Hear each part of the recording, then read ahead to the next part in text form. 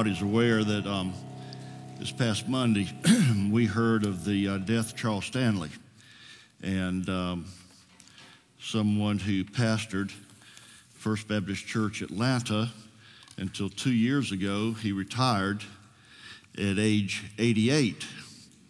Don't worry, I'm not planning to repeat that here, so y'all don't have to worry about that. He had a unique bird's eye view at his ministry. I began my experience at Georgia Tech in the summer of 1970, and he was the associate pastor at First Baptist Church Atlanta in the summer of 1970.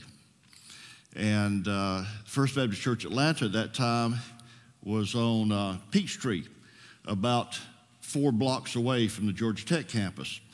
So that was the easiest church for us to get to, and we had heard about it. Roy McLean was actually the pastor at First Baptist Church Atlanta at the time, and he was someone who grew up and pastored in the area of Orangeburg, South Carolina. So somebody from South Carolina knew who he was, so I ended up going down to First Baptist Church Atlanta because after my first couple weeks at Georgia Tech, I knew I didn't know calculus, so I knew I had to pray.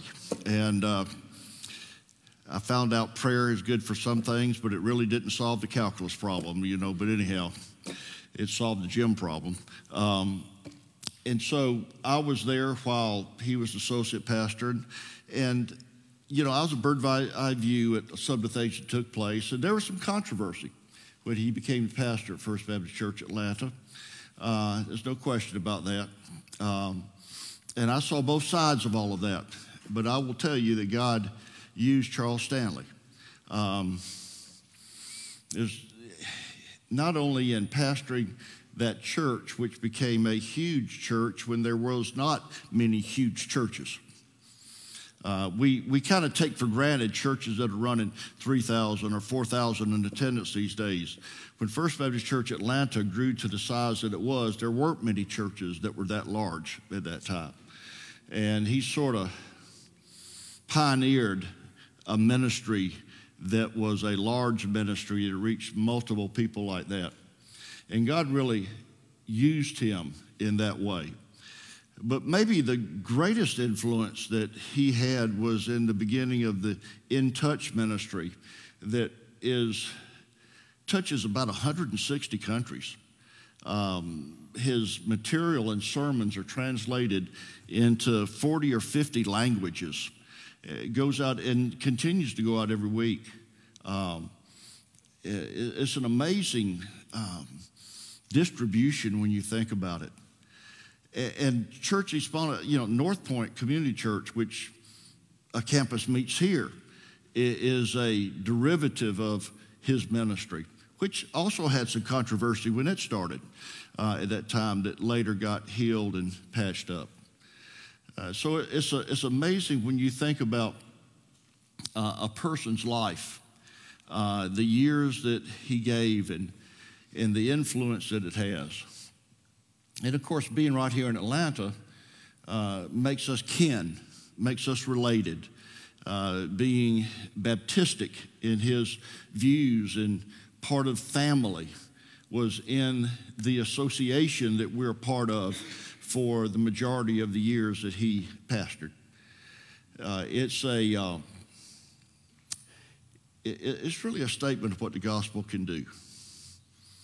It's a statement of what God can do. One church sitting on the street in Atlanta, a man takes the pulpit and begins to preach. And by the way, the summer of 1970, he preached a sermon around 4th of July, and they copied it. And I don't remember in 1970 what kind of copiers they had. Does anybody remember? Did they actually have copy machines in 1970? Yeah, because I remember they put the sermon together. Back in those days, they typed out the sermon, I guess, from a tape and put it on 8.5 by 11 sheets of paper and stapled it together. It looked more like a mimeograph than it did a copy, if I remember right. Well, I got a copy, took it home to my dad, and gave it to, I guess that was maybe the first publication of In Touch Ministry, was a mimeographed copy of a sermon that I took on to my dad. I guess if I'd have kept it, I'd have some sort of collector's piece. I don't know. But I think it's monumental that, his ministry and understanding that God used him in the way that God used him. And I don't think that something like that ought to be just ignored in the passing this week. And I think we ought to remember that church and celebrate that life. And I just think we ought to mention it, talk about it, okay? I think it's that important. One of the treats that I've had in my life was to have the opportunity to have Dan Cathy, the CEO of Chick-fil-A for a number of years, took over from his dad. He's now passed the baton on to his son. But while I was still in Texas, there was an occasion I had to spend about 3 hours with Dan Cathy, a couple of those hours in my yellow car. And as we drove around the Austin area where I lived and just talked, it's probably one of the greatest seminars in leadership that I've ever had, just talking about a lot of things. And he asked me a lot of questions about the church that I pastored. We went by and looked at, we just built a new sanctuary there, and he wanted to see it. And we talked about what we were doing, how we were doing it. And then he started talking about Chick-fil-A and how his father handed off to him, how that transition looked like, how they had set up a succession plan and all that. And he said, when my dad started, they just started across from the Ford assembly plant in Hapeville. And they would come up with a new dish, and they just put it out there to see what it was going to go, see if it was going to go and see if people liked it. And then they'd come up with a price and see if that price worked. And if they started to lose a little money, they added a nickel. And they started talking about that. He said, we don't do that anymore. He said, I got smart people all around me. They know if we need to have a different dish. They need to know how much spice needs to go on something. They need to know if we need to increase something a penny or not. He said, I don't get into that. I got smart people that do that. He said, Jim, you know what my role is in this church? In this company. You know what my role is in this company? And I said, no, sir, I don't. What I would imagine you just, run everything. He says, well, I make sure everything's going. But he said, my primary role at Chick-fil-A is I am the keeper of the company culture. He says, Chick-fil-A is Chick-fil-A because of the culture, not because of the chicken. And I am in the role of the keeper of the company culture. He says, culture is extremely important. It is what separates us from other food distributors in restaurants. That has stuck with me for the last, I guess it was 20, 21, 22 years ago that conversation took place. The keeper of the company culture. And the importance of culture in any company, in any organization, and in the church. In fact, Samuel Chand, who was the president of Beulah Heights University that is over in the Grant Park area of town, said this. It was quoted in Church Executive magazine. The strongest force in any organization is not the vision of the organization or even the strategy of the organization. It is the culture which holds all the other components together. He said this, when it comes to a church, what is the church's culture?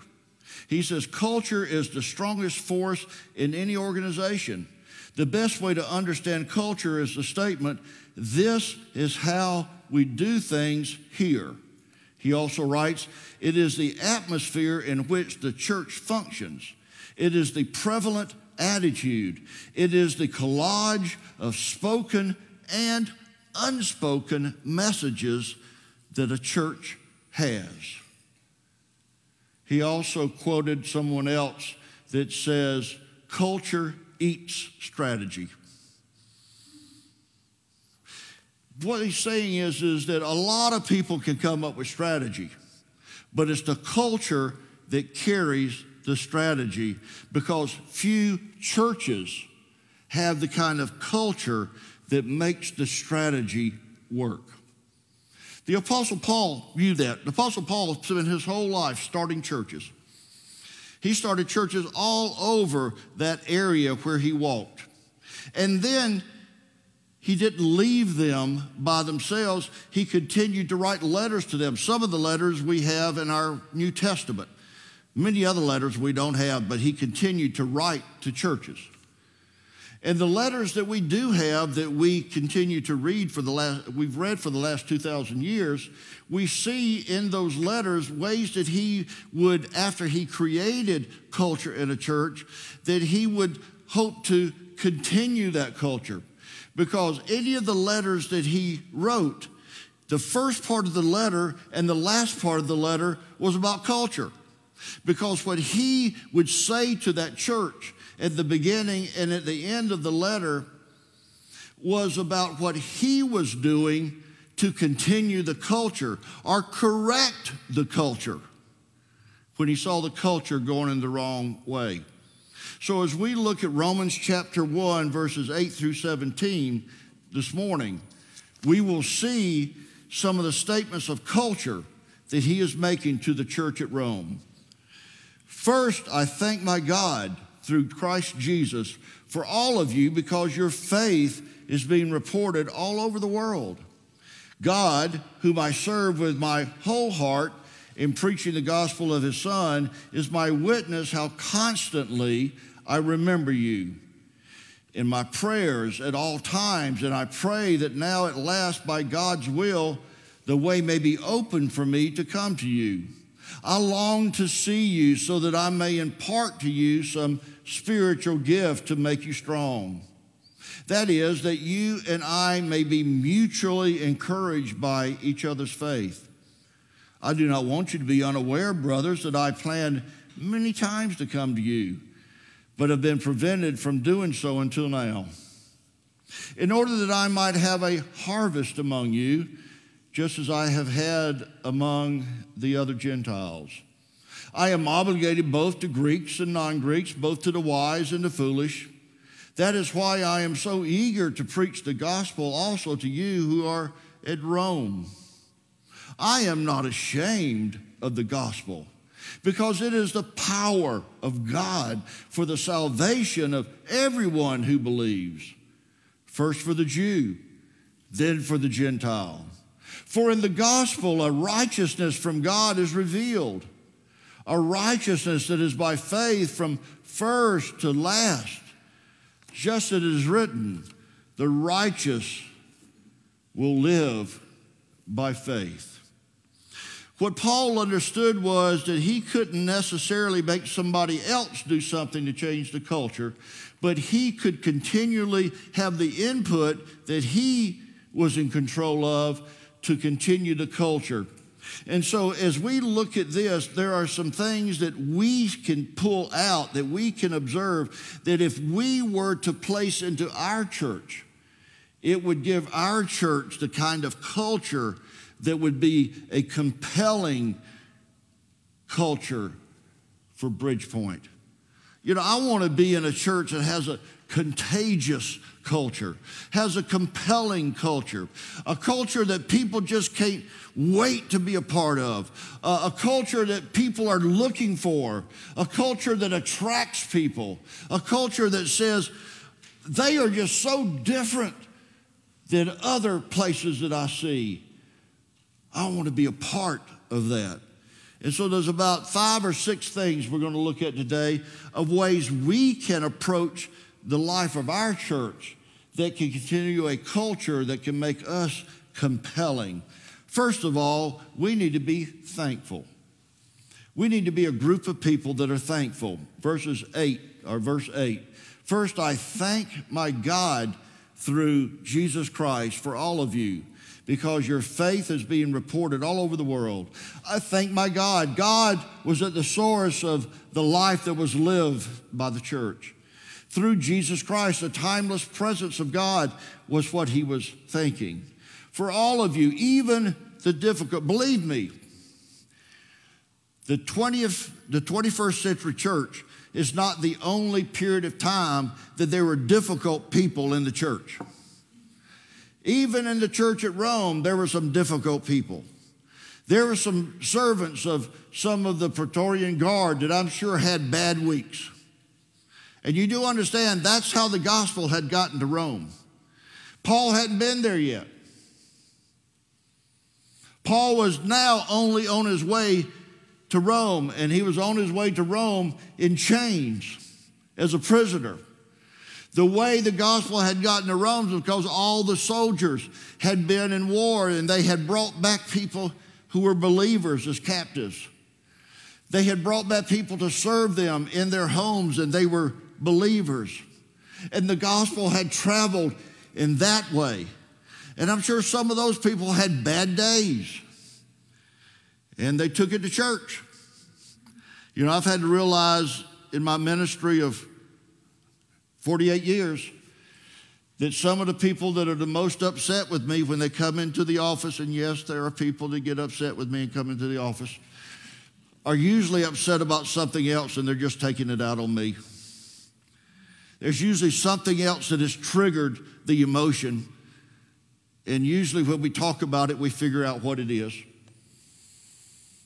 And you just learn that. You just learn that. All of you, I thank my God through Jesus Christ for all of you, because your faith, the application of your beliefs, is being reported all over the world. Have you heard about the Christians in the court of Caesar? Have you heard about the lieutenant in Caesar's army who became a believer because so-and-so was a guard in his household? Have you heard? The brilliant Scottish writer Thomas Carlyle lived in a farm in Dumfriesshire, which he called the loneliest nook in Britain.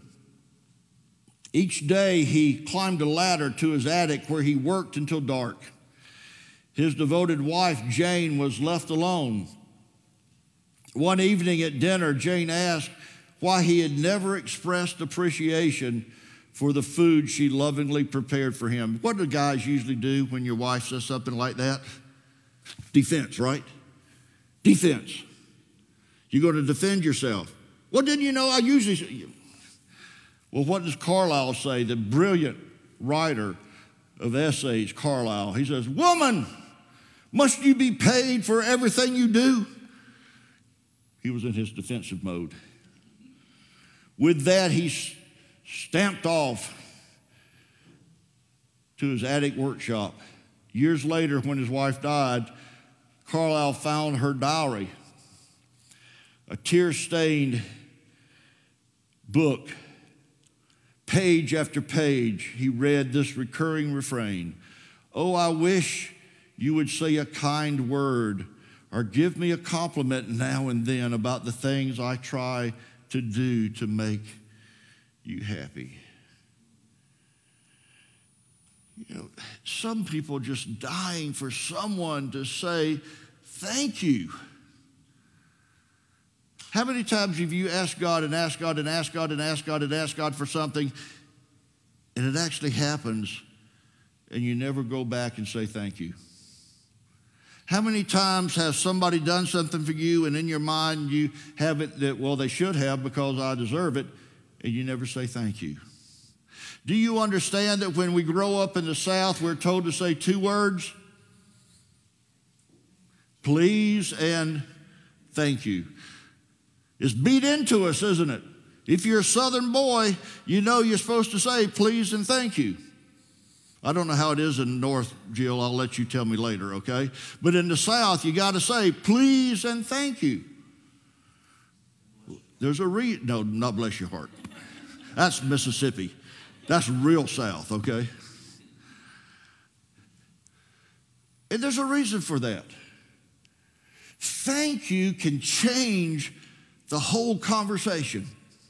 Thank you can change a whole relationship. Thank you will not wipe out the complexities of relationships, but it does indicate a transfer of attention from oneself to the value of another person. It is an attitude of thankfulness that can become a transformative trait. If you get into the habit of being thankful, it can be transformational in your life.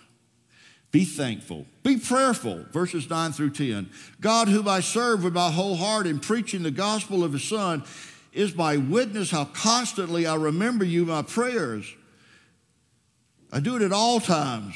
And I pray that now, at last, by God's will, the way may be open for me to come to you.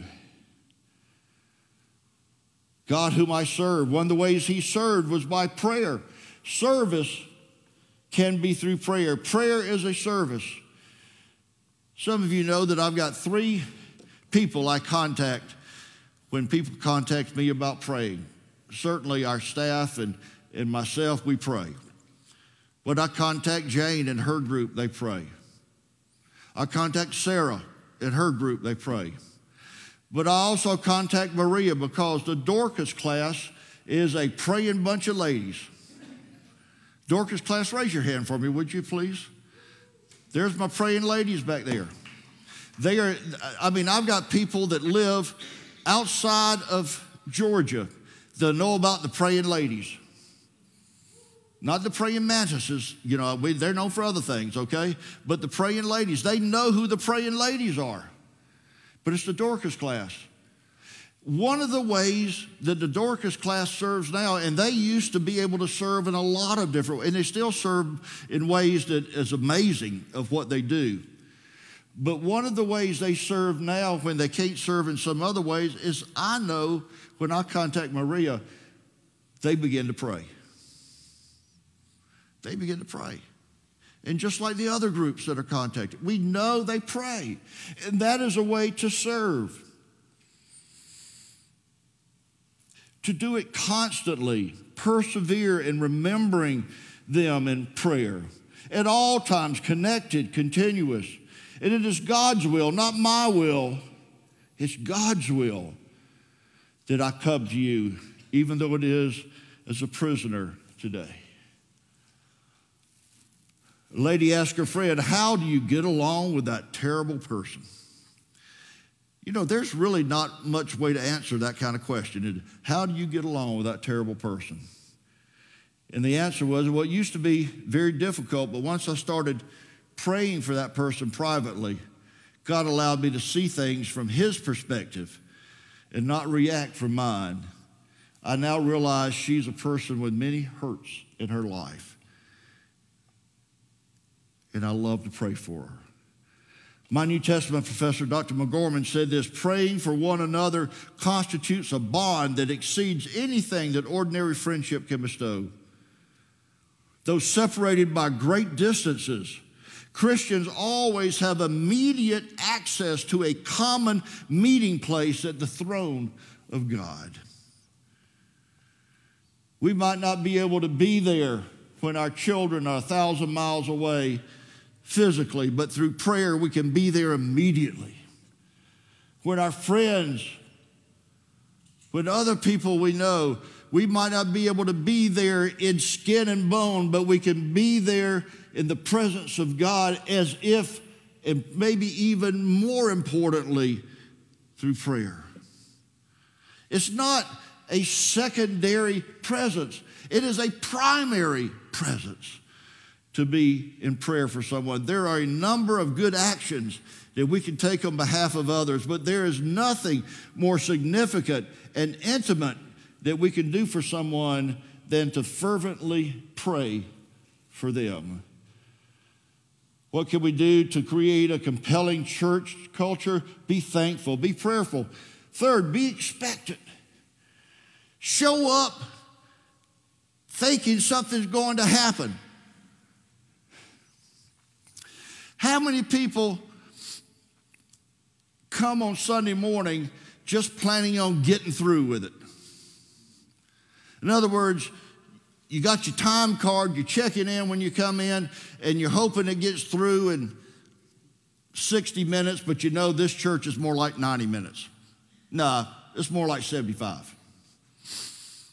You know, when's the last time we came on Sunday thinking something might happen? Let me tell you something. I've been in a situation before that expectancy ruled the roost. And I didn't know why it happened. God just decided that he was going to do something. And it could happen here too. I had the blessing, and it wasn't anything I did. Wasn't anything I did. But I had the blessing to pastor a church one time that for 3.5 years, we didn't have a Sunday that somebody didn't make a decision. For 3.5 years.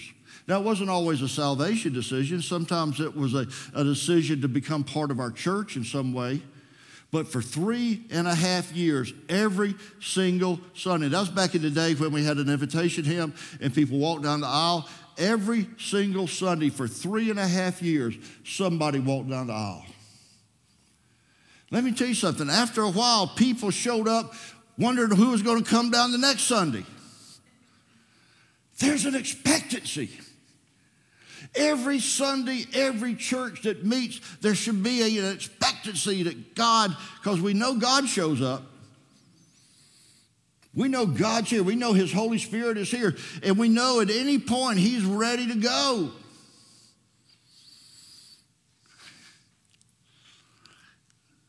I have lived my life with expectancy. I guess that's the reason I've done crazy things. Linda asked me sometime in our ministry, are we ever going to go to a church that's bigger than where we are? Because we never have. Every church that God's ever led us to has been smaller than the church we've been to, but it's had more potential than where we've been. Potential has always been more exciting to me than size. Because God's potential is there, and there's an expectancy of seeing potential. I see potential all over this place. I think there's some things we got to do to get us into a little better position, to position ourselves in ways that we can see the potential. But there is potential here. You know what the raw material for a church is? People. You think any people are around here? They're everywhere. And most of them don't go to any church. Be expectant. Verse 11, I long to see you so that I may impart to you some spiritual gift to make you strong. I long to see you. There's an anticipation. There's a passion to impart some spiritual gift focused on the needs of others. I want you to have something. I'm one of those crazy people that if a football game starts at 1 o'clock, I'm there at noon. That's, of course, unless I'm with Brian, then he's got to talk to everybody going into the stadium. I love to be there to sense the atmosphere, to feel what's getting ready to happen. Coach, you know what I mean, don't you? There's something about what's getting ready to happen. That movie, what was it? Gladiator, when they were getting ready to fight, Deep Mark, the Germans, what do they call them?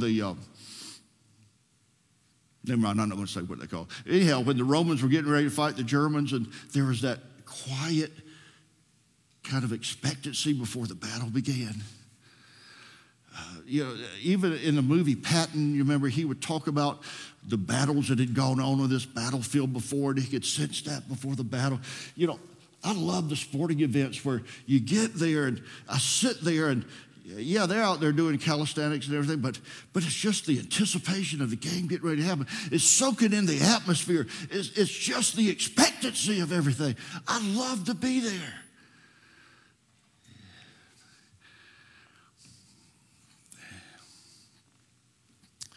There's something about that just wakes me up and gets me ready. Be expectant, he's saying. Long for it.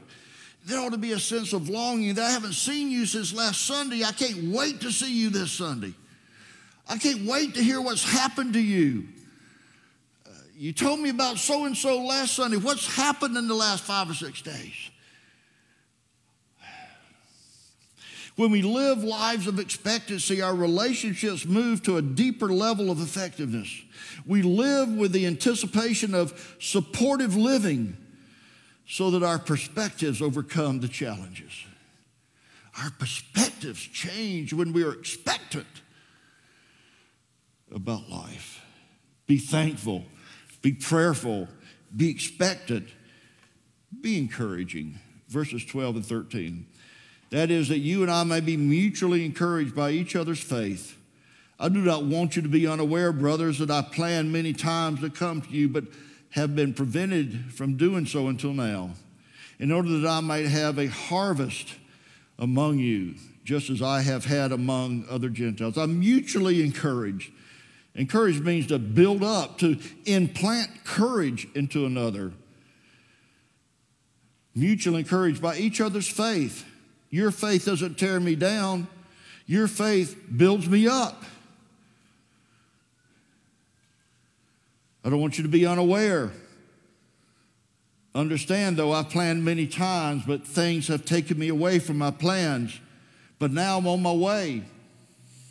And nothing can take me away because I'm in chains. I'm in prison, basically. I'm on my way. Stuart Briscoe shared the leadership of a conference with one of his ministry models, Dr. Paul Reese. After Dr. Paul Reese spoke, Briscoe was shocked to see his mentor not go to the green room in the back, but to come out and sit on the front row and start taking notes of what his mentee was saying. He said the attitude of openness like that allowed me to be better than I ever was. There's a sense to where you can encourage someone by being just simply open to them. Encouragement focuses on the well-being of others. It is our decision to either build up or tear down. The question each one of us has to ask ourselves is that are we a builder or are we a demolisher? You see, we see both kinds running around in church all the time. We see the ones that live for building people up. And, unfortunately, we see people that sometimes they don't even know it. They live for tearing people down. It seems like they tear people down because they feel like that's the only way they can ever feel good about themselves. They elevate themselves by pushing someone else down. I don't think most of the times they really mean to do it. It's just been built into them that way. But we have to at some point take an assessment of ourselves and say, are we people who are building others up? Or are we tearing others down? Be thankful, be prayerful, be expectant, be encouraging. 5, be inclusive, verses 14 and 15. I am obligated both to the Greeks and non-Greeks, both to the wise and the foolish. That is why I am so eager to preach the gospel, also to you who are at Rome. I am obligated, I am debtor. I am obligated to the Greeks and the non-Greeks. I'm cross-cultural. To the wise and the foolish, I'm cross-intellectual. I'm eager, I can't wait to preach the gospel. I just want you to know the gospel. It's not about how smart I am or how much I know or who I know. I just want you to know the gospel. And I'll let the gospel take care of the rest. It's not complicated. You didn't come here to figure out how much I know you came here to hear the gospel. God never wanted preaching to be about the preacher. He wanted preaching to be about the gospel. It's always been the way he desired it. There are two occasions recorded in the Gospel of Luke where we see into the broken heart of Jesus. And we see in both places it's the masses that don't know him that break his heart. Luke 13, "O Jerusalem, Jerusalem, you who kill the prophets and stone those that sent to you. How often I have longed to gather your children together as a hen gathers her chicks under her wings, but you were not willing. Look, your house is left to you desolate. I tell you, you will not see me again until you say, blessed is he who comes in the name of the Lord." The others immediately following the triumphant entry into Jerusalem the Sunday before the crucifixion. In Luke 19, "I tell you," he replied, "if they keep quiet, the stones will cry out." As he approached Jerusalem and saw the city, he wept over it. And he said, "If you, even you, had only known on this day what would bring you peace. But now it is hidden from your eyes. The days will come upon you when your enemies will build an embankment against you and encircle you and hem you in on every side. They will dash you to the ground, you and your children within the walls. They will not leave you one stone on another, because you did not recognize the time God was coming to you." Jesus' heart broke, recorded 2 times, not over the people he knew, but not over the people that were following him, but the people that did not know him.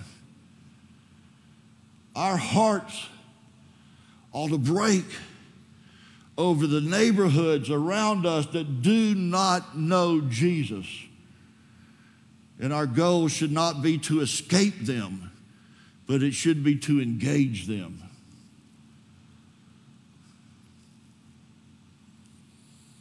Our desire and motivation for sharing Jesus should be the love and hurt we feel when we know people with no clue. Do you feel any responsibility for the person at work who causes you so much grief but doesn't know Jesus? Sharing Jesus was Paul's obligation and our assignment. Ask God to give you a burdened love for those without him. The gospel knows no geographic, racial, economic, or social boundaries. Next week, we're going to talk about some of that. I hope you're here. If you want to know ways that you can get involved in engagement with people that are far away from God, we have ways that you can. Jimmy and Darren have come up with tools that you can use, that you can jump in and get involved in praying for people that live right around you that are far away from God. Just see us, and we'll get you connected. Finally, be confident. Be thankful. Be prayerful. Be expectant. Be encouraging. Be inclusive. Be confident. Be confident. Don't be scared. Don't be fearful. Don't run away. Be confident. I'm not ashamed of the gospel, because it's the power of God for the salvation of everyone who believes. First for the Jew, then for the Gentile. For it is the gospel, for in the gospel a righteousness from God is revealed. A righteousness is by faith from first to last. Just as it is written, the righteous will live by faith. He says, I'm not ashamed of the gospel. I feel no shame. I'm proud of the good news. Yeah, some people might say it's too simple. Its simplicity is powerful. Its simplicity is complex at the point of it changes everything about you. But its simplicity is what makes it so important, so real, so genuine. It is the power of God. It is the dunamis of God. It is the explosiveness of God. It is the dynamic nature of the divine is what it is. For the salvation of everyone who believes, the delivery of whosoever will. It credits, it trusts, It's any gender, any race, any age, any background, any status, any sin. Salvation of everyone. In it, a righteousness is revealed, an equality, an innocence, a justness is revealed. It's disclosed, it's revealed. It's not a requirement for us to become like God in our power. It's God acting, making us like Him in His power. We can't do it. Only God can do it in us. It is by faith that's implemented by our trust, because the righteous will live by faith. You know, we get saved by faith and we think we've got to live by something else. The righteous will live by faith. Now, that's a quote from Habakkuk 2:4, when God answered his question about evil men flourishing. And he said, the righteous will live by faith. Martin Luther was a young monk, and he was very confused. He earned God's favor by punishing his body, working harder than anyone else, yet he found no peace. He began to study the scripture in 1515 AD. 1 year later, he was blown away by a passage found in Romans 1:17. The righteous shall live by faith. When he really took that in, when he really chewed it up, when he really swallowed it, he saw all these indulgences he was doing, all these things he was doing, trying to earn God's forgiveness, trying to earn God's favor, trying to work himself up to God, was all futile. And he realized that he had to live simply by faith. Not long after that, he wrote the words of a hymn that's sung in churches all over the world.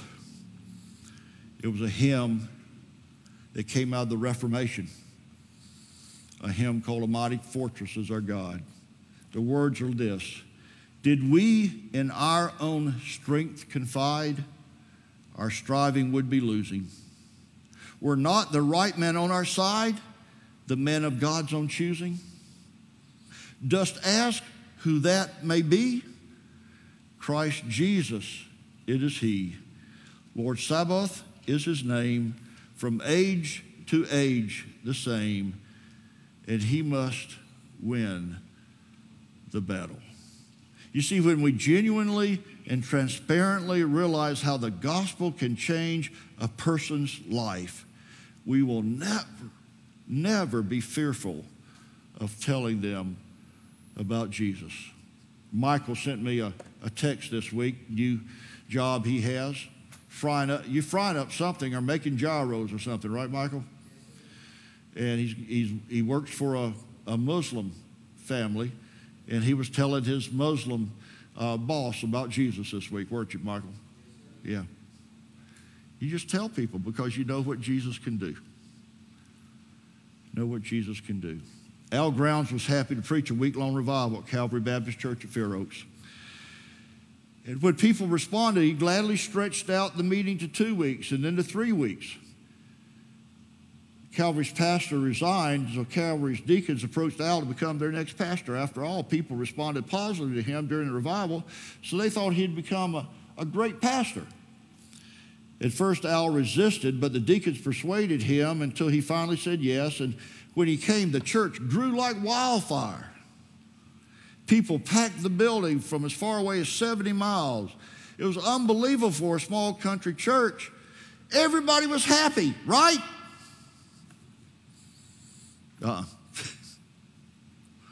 Not exactly. Some of the locals didn't like the growth and started holding back their tithes. They launched a whispering campaign against their pastor. Finally, it came to a head when one of the ringleaders of the resistance stood up in a business meeting and said, "This church is full of people that don't belong here. They don't live here. They don't know us. They don't belong. Now it's time for them to go."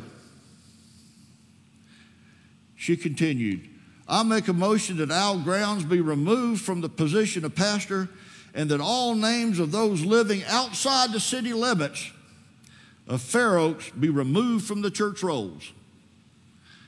Church culture just hadn't quite reached her, had it, you know. The church didn't dismiss Pastor Grounds that day, but the conflict didn't go away either. A lawsuit, a suicide, and a couple years later, the church was shredded by strife. And the witness was destroyed, and the culture was non-existent. All that remained was broken lives left in the wake of pettiness and conflict. You see, instead of a spirit-led, compelling culture being nurtured, a selfish, combative, controlling culture had taken over, and the church, along with many lives, were destroyed. You see how important it is for each of us to input the right kind of culture into our church so that our church has the culture. The only way the culture is continued, the only way the culture is expanded, the only way the culture is extended the way it should be is for us to be the people that we ought to be in the church, and we impart what we should be into the church to create and extend the compelling culture. We need to be thankful. We need to be prayerful. We need to be expectant. We need to be encouraging. We need to be inclusive.